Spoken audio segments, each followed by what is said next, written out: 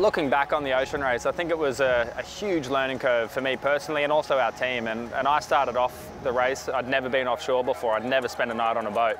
And to go into a 20-day leg, knowing you're going to be on a boat for 3 weeks straight, it's pretty mentally tough. And so I kind of look back on it and think like, wow, I can't believe that I got through that. And then on top of that, I can't believe I managed to get through that and race hard and kind of perform at a high level against the best in the world. And so it's a very satisfying feeling, and yeah, I'm pretty proud to be a part of it, and it's such a good event.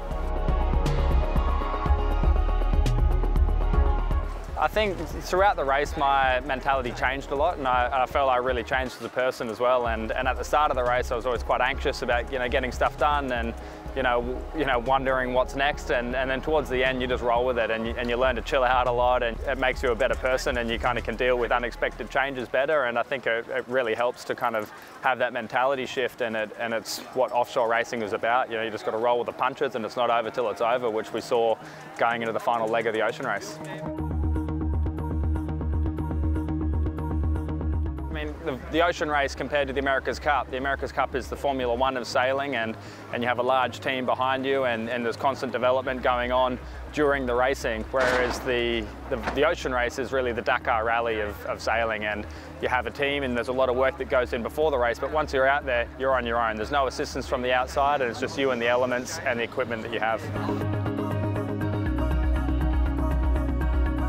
I think being in the Southern Ocean, it's hard to describe it, and there's absolutely nothing that can prepare you for it. And I'd rather go through the doldrums 100 times than go back into the Southern Ocean. I mean, it's not a place where humans belong. It's freezing cold, it's windy, and it's just miserable down there. And the thing that you have to constantly remind yourself is there's seven other teams out there who are going through the exact same thing as you. And so you need to motivate yourself to do a better job than them. And that's really what gets you through it. But that's not a pleasant place to be, and humans don't belong there.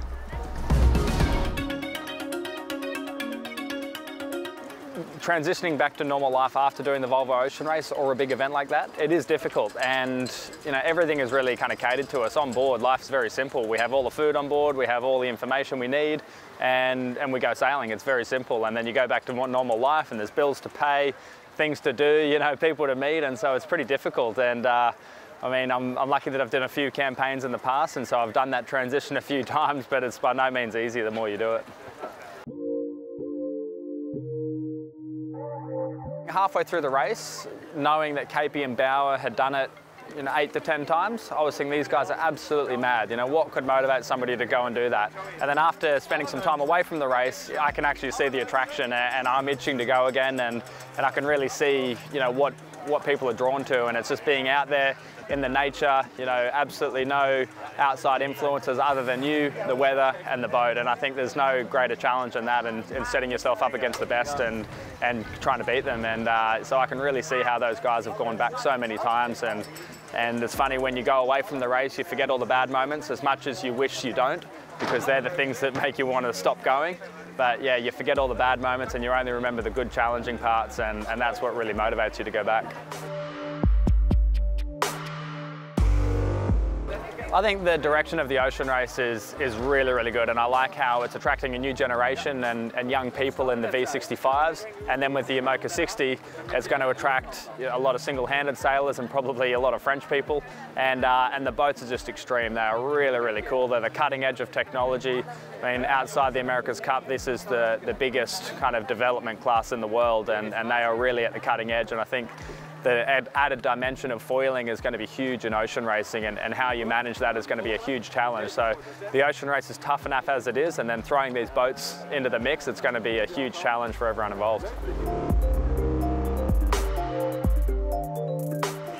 Probably the key difference in this next race is going to be the personnel you have on board, and you really need all-rounders. You need people that can do every position on board, and I think gone are the days where you have a specific bowman, pitman, trimmer, helmsman, and it's going to be everyone's going to have to do everything at a very high level. So I think that the type of sailor that you're looking for needs to be able to do everything. They need to know the mechanics of the boat building, sail making, and kind of all the shore side of things as well, because when you're out there, there's no one else to fix it for you, and you've got such a small amount of people on board. You need to be able to cover all those areas, and so it's going to be hugely challenging as a sailor.